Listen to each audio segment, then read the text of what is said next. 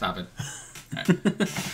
Hey everybody, I'm Josh. I'm Jace. We're here to watch My Hero Academia, Season 4, Episode 6. Last episode was the best episode of all time. No episode is ever going to top it, unless, you know, there's another Kirishima episode that I don't know about.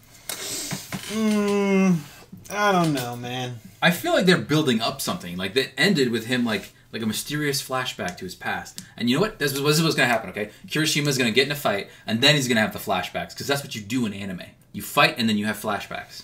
Red Riot Unbreakable. Oh, that's a badass move. And then I loved the fat guy. Fat Gum, the BMI hero. Fat Gum, the BMI hero. I do like the idea that, you know, different body images can be heroes. I like the idea that, because when I first saw the guy, we kept calling him Snorlax. So I imagined that's like, it was his physique, that he was like really heavy and would like bash into people or pulverizing pancake them or roll or do roll out and just bowl people over. I thought he was gonna be like a basically his super moves are Pokemon moves. Yeah, but no, he seems like he's really like gooey, you know, because like he just he like squishes people into his fat. That's his quirk, fat absorption. Fat absorption. That's and then what it said. Like when he got the blade guy, did you see like the little like things poking out of his back? Yeah. Those were the blades. That's insane. And it doesn't hurt him. And so it's kind of a combination of a really fat guy with someone who has super elasticity, is what it says. Yeah. Whenever I see like a new quirk like this, I always wonder like Ralph Dinby. Dibney. Why can't I say it? Dibney. Yeah. Okay. So if Eraserhead used his quirk on Fat Gum, would he just get diabetes? Just immediately? Well, no, he'd just be really fat and his body stuff won't move. It's probably, you know, I'm gonna guess it's probably a mutant quirk, so probably not. Maybe. You know what's gonna happen? He's gonna do an Akamichi from Naruto, where he takes the red pill, burns all of his fat, grows some butterfly wings, and he's gonna like just one punch somebody, just straight one punch. I'm making a Naruto reference. There was a character in Naruto whose thing was that he was really fat, but he would burn the fat and it would become power, and then he'd have to get fat again. One of that dude in Naruto, Choji, one of his ultimate like jutsus was called like, it was an expansion jutsu where he'd like puff up and then human boulder. That was what it was called, human boulder. He'd bowl people down. It was cool. So originally we thought that the quirk canceling bullets were just in the hands of the Shie Hisaikai, but I think they're like selling them, which I mean, it's a black market. They're selling them. That would do very well. Oh, and also, there's a drug that enhances. I forgot to mention that in the last episode. So that is a big plot point in the manga I'm reading, Vigilantes, which is like the spin-off. It's really good. I haven't made it that far. I don't even know if I've been reading it online, so I don't even know if I'm past like the first book. But I want to like buy the books and then read them. I have book 3 and 4. I'm trying to get 1 and 2. I really like Vigilantes. I think it's cool. All right. It takes place before the events of My Hero Academia. Like All Might's still around, and yeah. Like how long before? I don't know. I think I'd assume like a year or two. Like Ingenium is still a hero, like Ida's brother, because he didn't get paralyzed by Stain. All right. Yeah. Let's jump into it. Yeah, let's go into it. We're probably gonna get back to like Deku's stuff. This was just a fun like Red Riot episode. Well, it says the title is An Unpleasant Talk. Oh no. I wonder what this is.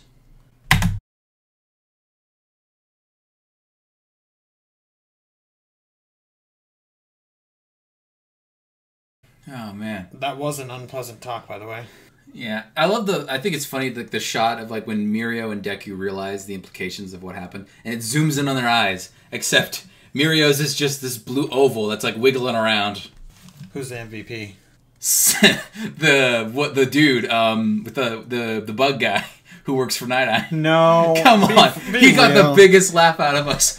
What is that voice? Yeah, because that's what the MVP does. They get a laugh out of us. We meme sometimes. I have to say, I think it would be Eraserhead, because he's like, Deku. It doesn't matter. He's basically the one that's like, Midoriya. It doesn't really matter what I tell you. You're gonna disobey me anyway. Which is why this time I'm just gonna let you we work together. All right. What about Gran Torino? He's like, you sent the boy to me to try to mend my relationship with All Might. I kind of like that. Who would be the MVP? What about Fat Gum? I kind of like where he's like giving out candy and he's like, these two have very viable information, and they're like, we do. I want to go home. I like these two, Kirishima and Sun Eater. So who are you saying is the MVP? God, I mean, the dude at the end who just didn't want to get blown up. I don't know. We meme when we give to the MVP. Remember when we gave it to Bakugo's mom? Your face, yeah, that's a face that remembers. I don't know, give it to Katsuki! I don't know, give it to NiTe. I have no idea. Nah, I say Eraserhead. No, I'm fine with giving it to Eraserhead. I think it's fine. This isn't really an episode. When I was recording solo reactions earlier, I accidentally stepped on this cord and stopped the recording. Ah, all right. So, my foot is asleep. They're planning the raid. I want to know what some of these dudes' powers are. Like, Ryukyu is some dragon lady. What does that imply? Does she, like, can she do everything a dragon can do? She, like, sprouts wings, breathes fire. She's like Toothless if Toothless was, like... Boy, do I have a Fire Emblem character to introduce you to. Me? Okay. It's just, like, a person, like, yeah, like, flying around and, like, the dragon lady. Or, I gotta figure out his name. I'm not gonna keep calling him the black guy. Okay, Josh, I'm gonna admit something. What? I knew what that guy's quirk is. You know what it is? Yeah. Well, don't tell me. The Lock Hero. The Lock Hero? The Lock Hero Rock Lock. Rock Lock. Rock Lock, okay. That sounds right. You know everybody's powers because you did research. You're not supposed to know this shit. We're supposed to figure it out. Oh, well, you know what? I'm still entertained by it. I'm still enjoying this. Fine. There's still crazy shit happening. Fine. We also, you know, hey, to be fair, we did look up a huge list of quirks. It's because you instigated that. I'm not gonna. You have to admit that. What are you talking about? You instigated the What do you mean instigated? You told me to do it.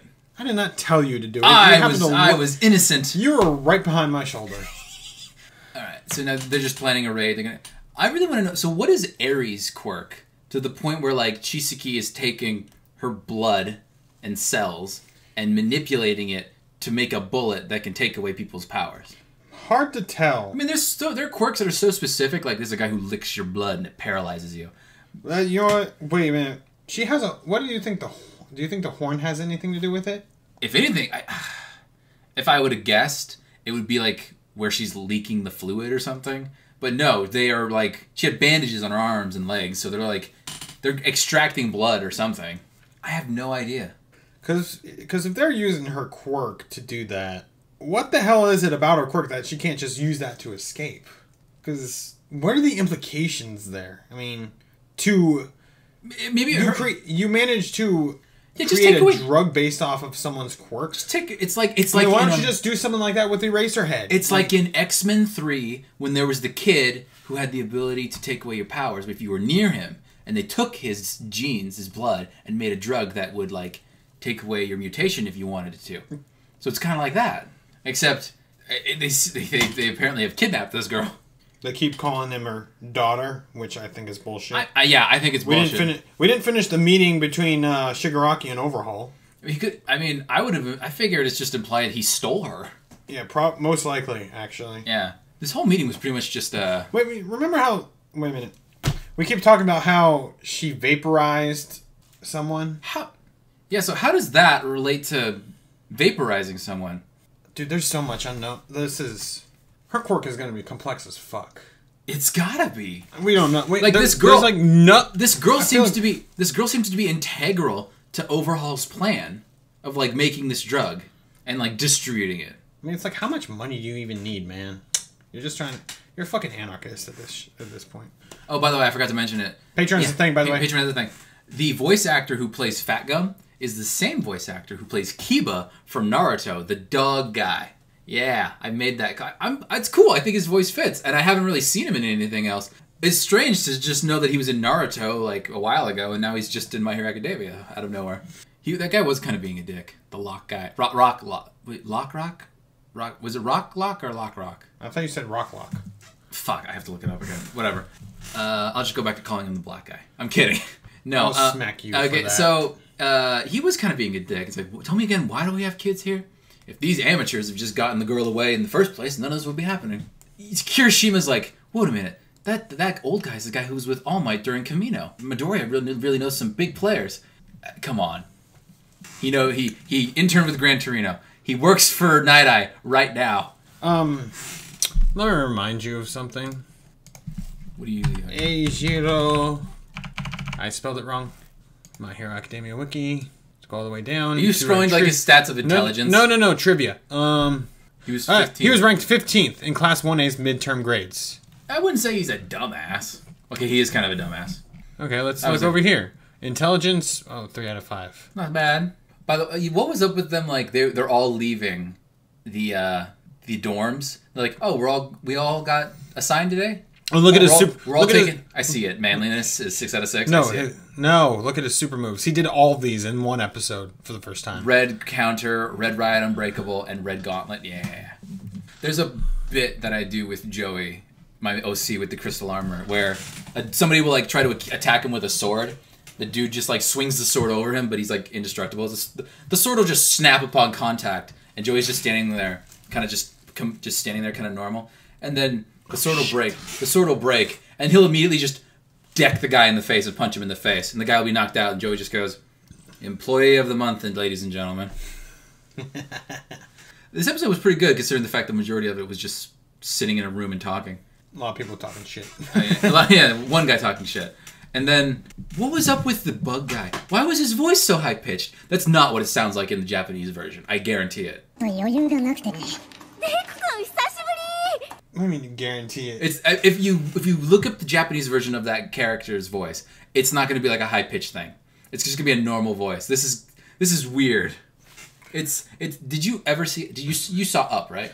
Yeah. Okay, I've never seen Up. I've only seen like the first 5 minutes of Up because that's really the only thing that matters. But the dog, the big like was it a Rottweiler? That was not a Rottweiler. I don't know breeds of dog. It was like some big like. Probably like golden retriever. No. I'm not talking about the happy one. There's like a mean one. A big black mean one. I don't remember. With and it's got the high. Doesn't matter anymore. High pitched voice. Doesn't matter anymore. All right. Anyways, I got nothing. Right. Patreon is the thing. Patreon is the thing. Hope you guys enjoyed the reaction. I'm Jace. I'm Josh. We will see you guys in the next one.